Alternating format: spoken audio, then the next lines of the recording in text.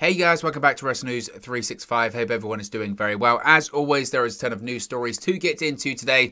So let's talk about the world of AEW, All Elite Wrestling. And obviously this week when we talk about AEW, we're going to have to talk about CM Punk because he's the guy. He's the guy this week. It's the time is nearly here. The speculation, the rumors can end because CM Punk this coming Friday is reported to be making his debut with All Elite Wrestling. AEW Rampage, the first dance, the United Center, sold out in a case of minutes, just on a rumor. Nothing's been confirmed, just on a rumor. Just on some speculation that CM Punk would soon be All Elite. It's that big a story, and it's going to be that big a week for AEW, for CM Punk. And CM Punk, he's been very stum when asked about this. When asked about him becoming All Elite, he said, well, you know, I might be busy. Well, that Friday, Friday 20th, when he was doing his pretend, look at his calendar, piece of paper like this. Oh, Friday. Oh, I'll check my calendar. It was blank as this piece of paper.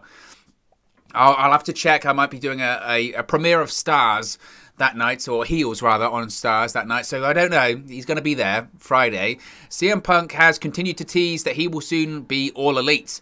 CM Punk took to his Instagram yesterday afternoon and continued to fuel the rumors and speculation regarding his professional wrestling status. As you can see on the screen right there, Punk posted a new Instagram story with just 3 letters listed: 05, 11, and 21.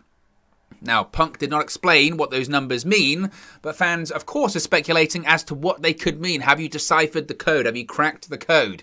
Now, some fans are speculating these numbers could be the years that he signed major wrestling contracts in. Punk originally signed his WWE developmental contract in 2005. Then, of course, he signed his much-talked-about contract in the summer of 2011 with WWE, which was used in the storylines. Could 21 be a reference to Punk signing with AEW or indeed WWE also in this year? I think, myself personally, he is not referring to contracts. I think he's referring to summer of Punk's. Because 2005, of course, he did sign his developmental contract with WWE, but 2005 was the summer of Punk in Ring of Honor, when he was ROH champion, when they thought he was going to be leaving the company. He ended up winning the ROH World Championship, ended up signing his WWE developmental contract on the Ring of Honor Championship. 2011, of course, was the next summer of Punk when his contract legitimately was about to expire with WWE, but he signed his contract in the Rosemont Horizon backstage at Money in the Bank. Later that night, he goes like 30 or 40 minutes wrestling John Cena, wins the WWE Championship, blows a kiss to Vince McMahon, goodbye, and he leaves through the crowd. That was that summer of Punk that WWE just mismanaged and brutally got wrong. Considering he was gone for, what, 2 weeks, 3 weeks? They held a tournament. Rey Mysterio won, lost it in the same night to John Cena. Then you have the title versus title Undisputed Champion match at SummerSlam that year, which CM Punk won. But then he gets stuck by Kevin Nash and a jackknife powerbomb, and Alberto Del Rio then cashes in on CM Punk, wins the WWE Championship. The following month, he was meant to wrestle Kevin Nash. Nash couldn't because he had some issues with the blood-thinning medication that he was on. So it took a while for him to get off of that medication. So instead, you had CM Punk versus Triple H. And wouldn't you know it, the most popular and over character in the company. Someone that actually had mainstream entertainment and sporting websites talking about the company. What do? Of course, make him lose to Triple H. Get that guy over, pal. That's what happened there. That's what WWE does in terms of managing stuff that's getting over. So I think that's what he's referring to in that post. I think he's referring to the summer of Punk in Ring of Honor, the summer of Punk in WWE, and the upcoming summer of Punk in AEW. Now, of course, it is August. It'll be a bit of a late summer of Punk. Nevertheless, it's a summer of Punk that's going to happen, and it's going to begin Friday on AEW Rampage, which, of course, will be live in a post-show afterwards. I don't know. I was thinking of doing a watch-along for Rampage. I don't know if I should. It just, usually, of course, I wouldn't, but it feels like such a big deal, doesn't it, Friday? And it's only an hour, so I think I probably will do it. I'm conscious that it's going to be a really busy week this week, of course. Obviously, there's wrestling on every single day, considering, of course, some of the big events. But it would mean a watch-along and post-show Friday for Rampage. It would mean a watch-along and post-show Saturday for SummerSlam. And then it would mean a watch-along and post-show for NXT TakeOver 36 on Sunday. Also Sunday, if you're a football fan, I'm doing every single match reaction for Manchester United games this season on United View 2. So I'm going to be a busy boy over the course of the next few days. But look, that's the life that we live in right now. That's the exciting thing. I love what I do, and it's an exciting week. So I think I probably will do a post-show watch along. I think I've kind of convinced myself whilst I've been recording here. I think I'll do it. If you want me to do it, you can let me know in the comment section below. Speaking of Rampage, we have the viewership figures for the first episode of Rampage. Of course, the premiere episode of Rampage was last Friday, and Friday's AEW Rampage premiere drew 740,000 live viewers on TNT. This is according to Nielsen via Brandon Thurston of WrestleNomics. The 1 hour Rampage premiere drew a 0.30 rating in the 18 to 49 key demographic. Rampage was ranked number 3 for the night on cable in the top 150, behind the NFL preseason games on the NFL Network, according to Showbuzz Daily, which is back, by the way. Great to see Showbuzz Daily back. Now everyone can actually get their ratings once again from Showbuzz Daily, so that's a lot of fun. Now, some people will look at this and some people will say, well, in reality, 740,000, is that very good? AEW's doing, Dynamite's doing nearly over 1 million viewers. Well, they are doing over 1 million viewers every Wednesday night. 740,000. Is that not good? Is that not good? Well, in reality, to compare to the first Friday Night Dynamite episode of 2021 that aired on May 28th, that drew 526,000 live viewers with a 0.20 key demo rating. On June 4th, that turned into 462,000 viewers with a 0.19 key demo rating. On June 11th, that turned into 487,000 viewers with a 0.19 rating too. And on June 18th, that turned into a 552,000 live viewers on TNT with a 0.20 key demo rating. So in reality, 740,000 viewers on a Friday at 10 p.m. is not bad at all. If anything, it's quite good. And the 0.3 rating they'll be happy with, considering on the other Friday shows they were doing this year, they were doing 0.2s, 0.19. So it's significantly up from these Friday Night Dynamite shows that they were doing. So they're going to be very happy about that. In reality, though, it's a premiere episode. You would expect that an opening does well. The opening premiere episode of Dynamite did, what, 1.4 million viewers? So a premiere episode, a debut episode, always does very well. If anything, usually it's only downhill from there, because since the premiere debut episode of Dynamite, they've never reached 1.4 million viewers again. So you would suspect, in reality, if the premiere episode draws 740, I would suspect they're going to probably level out to that 500 mark, that 500,000 viewers every Friday night. And look, that's not bad. In the grand scheme of things, that's not bad. I know a lot of people will say, oh, AEW in the mud, AEW in the red, AEW's terrible, AEW's all this, AEW's all that kind of stuff. Look, AEW can say those, the people that don't like AEW rather can say those things. In reality, we know the time slot. Friday's a notoriously difficult night for any television, especially in a world where people are going out more. I know obviously cases are on the rise in the United States, but people are going out more. Restrictions certainly are being lifted in certain areas, and people have plans, especially at 10 p.m. It's one thing to have a Friday night SmackDown from 8 to 10, which is prime time, of course, but from 8 to 10, that's one thing. But at 10 p.m., people, if they've got plans, they're in the middle of them right then at that point.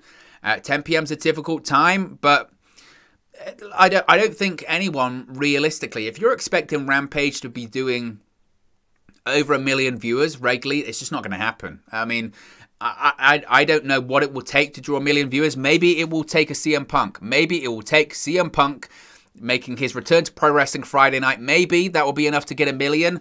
We'll wait and see. We'll wait and see. It was enough to sell out the United Center. That's worth pointing out. But in terms of enough to crack 1 million, that'll be tough. That'll be interesting. I mean, Friday's a great example, or a great case study, if you will, of the drawing power of CM Punk. Is he enough to get an AEW Rampage show in a really difficult time slot?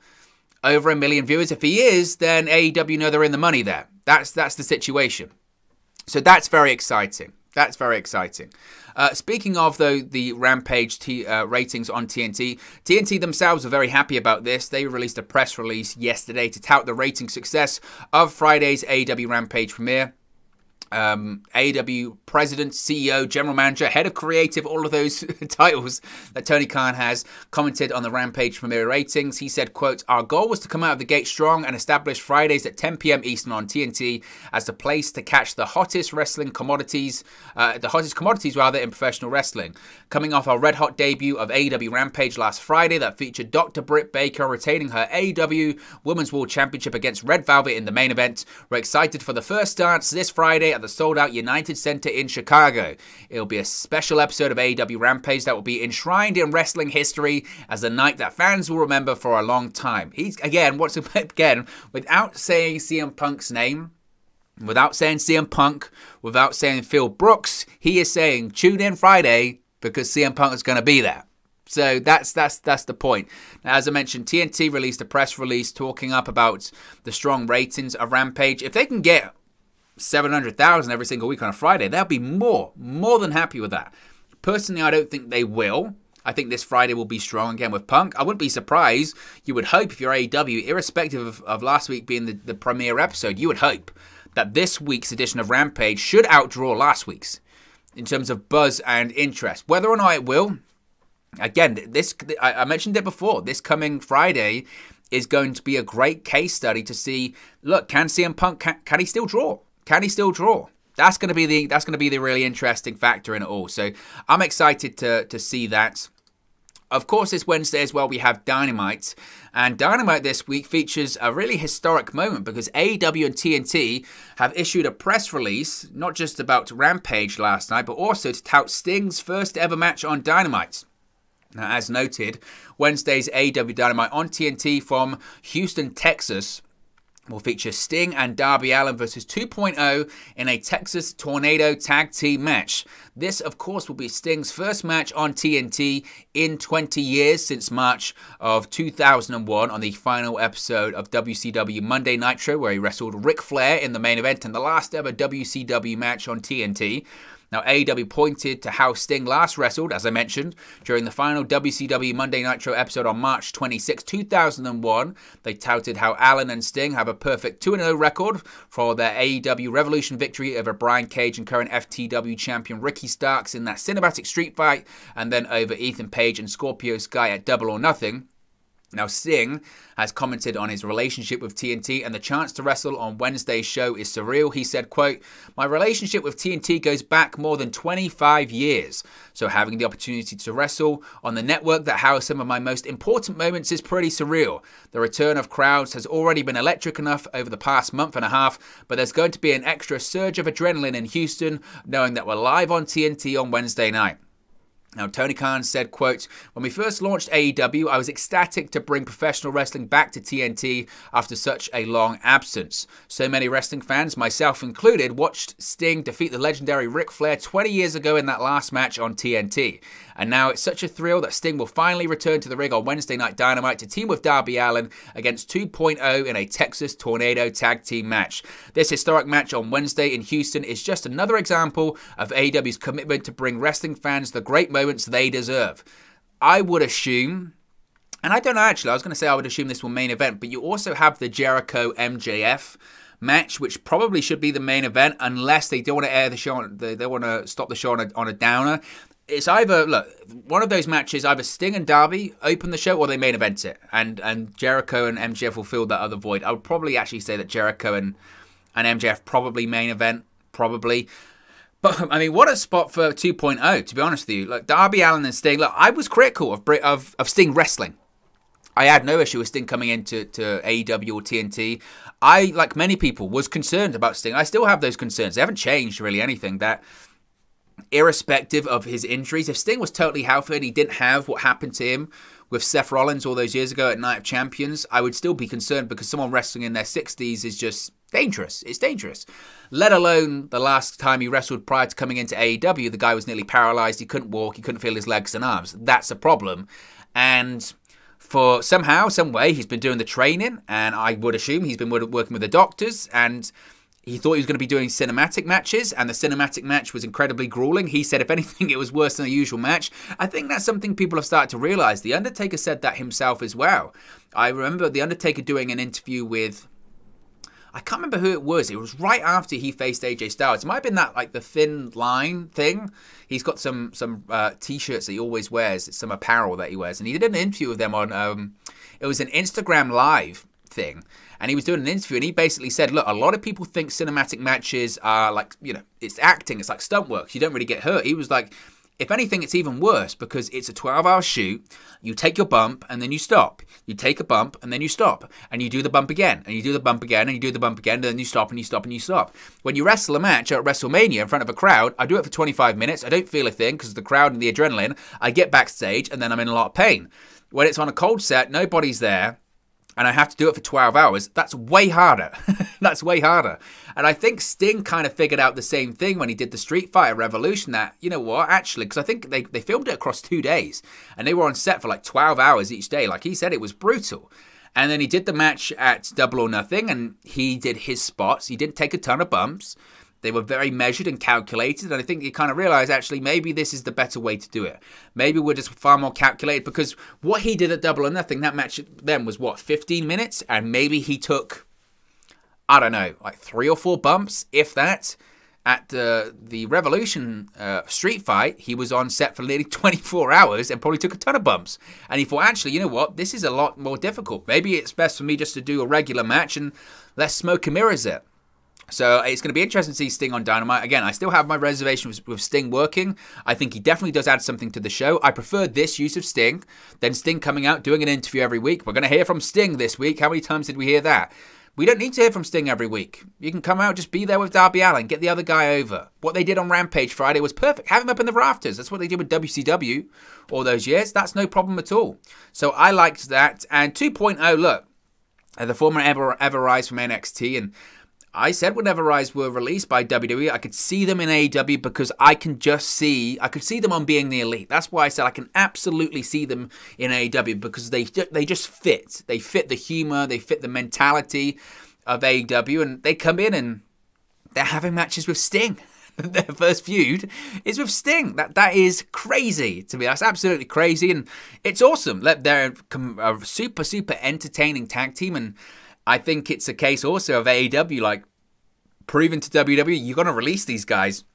We're putting them in there with one of our hottest up-and-coming talents, the talent that's going to be wrestling CM Punk soon, by the way, and Darby Allin, and an icon like Sting. Not only do we trust them, but they are the perfect foil guys. Like 2.0 aren't going to be winning many matches. They're the guys that just get beat up all the time, but they look great doing it.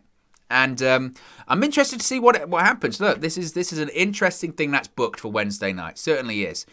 Max Caster, he's been a name people have been talking about a lot recently. Of course, there's been the controversy about his rap on AEW Dark. Now, despite the episode being taped 6 days prior, and despite people obviously watching it back, they decided not to edit out his rap. They missed these controversial lyrics, allowed it to air. The promotion later re-uploaded the episode, edited Max Caster's entrance out, and subsequently Max Caster, the debate about what's going on with him and AEW continues. The Acclaimed were removed from the AEW tag team rankings. And Caster appears to be hinting at possibly leaving AEW with a series of eyebrow-raising actions on social media as of late. Now, he's unfollowed most AEW wrestlers and removed any mention of the company from his bio. An eBay account, most likely Caster's, put up Max Caster's ring-worn gear for sale, claiming it wasn't needed anymore. This is what the posting has to say, quote, "This set of gear has been worn on AEW Dynamite. I've worn this in matches against Chris Jericho, MJF, the Young Bucks, Jon Moxley, SCU, and more. Need some extra dollars this month, and I don't think I'll be needing this stuff anymore, ... Get it off my hands. We'll personalize an autograph on the knee pads at request. Perfect collector's items for AEW fans. Thanks." Now, Tony Khan, of course, had to publicly apologize for Max Caster's rap. Reportedly, he is undergoing sensitivity training. It's up in the air whether or not he's been suspended. There have been conflicting reports about that. Fightful Select reported that his appearances with AEW were on hold or on ice for now. It's certainly curious. Look, I think he's probably got a right to feel a bit frustrated about the whole situation. Look, I've spoken about this at length here on the channel, so I don't really want to go over it too much again, but the situation with Max Caster is what he said and did was ultimately wrong. You know, he said some things that were insensitive and I thought were over the line and didn't need to be said, and it was cheap heat.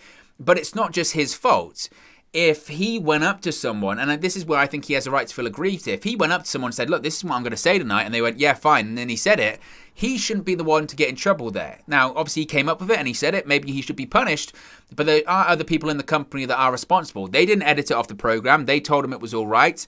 That doesn't necessarily seem to be fair, and maybe that's where this whole thing lies from. Maybe it's a case of him kind of standing his ground and going, no, I'm a heel, I got heat, and I didn't think what I did was wrong, and even though maybe I did step over the line, it was approved, and why am I getting punished for something that was approved? You didn't back me in this situation. I could understand him feeling aggrieved by that. Genuinely, I can. So, I hope it doesn't mean the end of Max Caster in AEW. He mentioned that he was suspended without, there was a report that he was suspended without pay. He didn't mention that himself. Maybe this is the case of him trying to make that extra money. I don't know. It's a very weird situation right now of Max Caster in AEW, and I'm sure we'll find out more. And I hope it's not the end, because he had a ton of potential in AEW. He really did. Finally, Kenny Omega dropped a bit of a reference to Daniel Bryan this past week in Being the Elite. Now, Being the Elite has been the Young Bucks vlog for years, and this week saw the Bucks and Kenny Omega disregard former WWE superstar Daniel Bryan. Of course, he's rumored to have signed with AEW on a trip to Walmart. Now, the Jackson brothers and Kenny Omega picked up a collectible action figure set containing Daniel Bryan and The Fiend Bray Wyatt. Omega acknowledged The Fiend and claimed he didn't know who the other guy was. Now, the Best Bout Machine proceeded to pick up his own action figure and placed it in front of The Fiend and Bryan's. In another part of the vlog, Kenny Omega addressed the claims that AEW is mainly filled with WWE guys in a profanity-laden message. He said, quote, 75% of this MFing roster is from WWE. You know what that automatically means? That they failed at a real sport. They failed there, and they failed at a sport of their choice. Now we'll show these pieces of SH, you know the rest, how we roll. So some people are saying, this is a tease that Daniel Bryan's coming to AEW. In the same vein that CM Punk is definitely coming to AEW, I think at this point Bryan Danielson is coming to AEW. Nobody has disputed those reports. Nobody has said, no, that's not true, that's not happening, which leads you to believe it's happening. So, in the same vein that CM Punk's going to be All Elite, Bryan Danielson is as well in the near future. But look, guys, as always, this is just one man's opinion. What are your thoughts on all these AEW news stories we've spoken about today? Let me know your thoughts in the comment section below. I'll do my best to respond and reply to all of your comments. Really enjoy interacting with you guys, talking about AEW, WWE, Impact Wrestling, New Japan Pro Wrestling, all things pro wrestling here on the channel. So be sure to get involved in the community. Drop a comment below. All opinions are welcome. If you have enjoyed this video, please do smash a like on the like button too. Really does help us out here on YouTube. Get the rankings and get into people's recommendation feeds if they haven't seen our videos previously. But most importantly, if you haven't already, please do subscribe to Wrestle News 365. You can do that by clicking the bottom right hand corner of the screen right now, or if you wait a few seconds, there'll be a subscribe button at the end of this video, along with another video for you to watch. Thank you very much for watching, listening, streaming, or have you come across this video today, and I'll speak to you again very, very soon. Hey guys, thank you for watching, listening, streaming, or however you come across this video today. Be sure to click on the video on the right there to watch our next video, or click the bottom there to subscribe, or the bottom right hand corner. Thank you very much, and I'll speak to you again very soon.